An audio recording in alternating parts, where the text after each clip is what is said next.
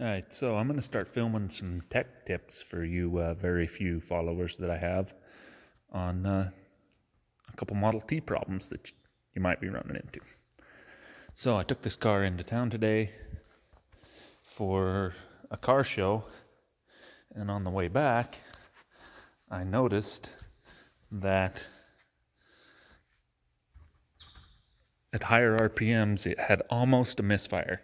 So it wasn't completely a miss, but it acted like one cylinder was firing a little late on timing than the other ones. You can just hear it in the exhaust, and it made it not pull as well.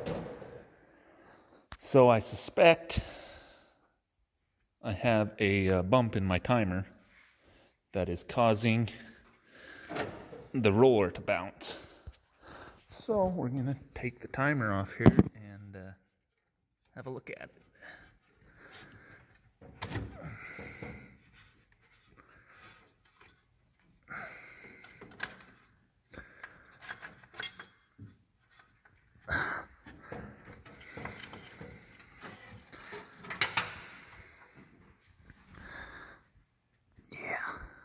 Grab a paper towel quick. Yeah, so let's give this thing a little rub down here.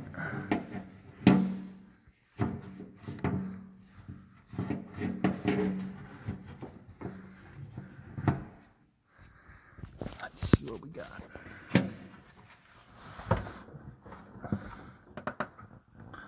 Boy, there's a few of them.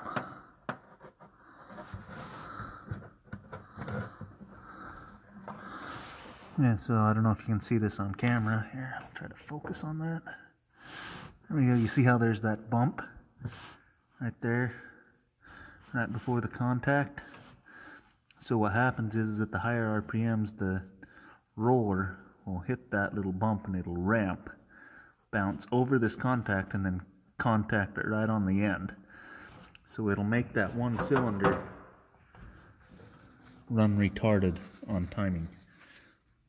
Instead of contacting it right at the first one, it should be. It contacts it at the end. You can see a mark in there. You see where it's been bouncing.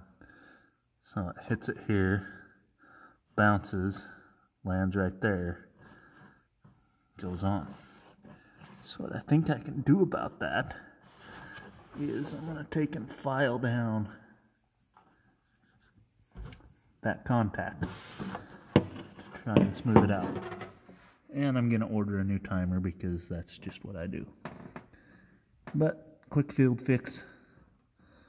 We'll file that down and have some more running around to do tomorrow.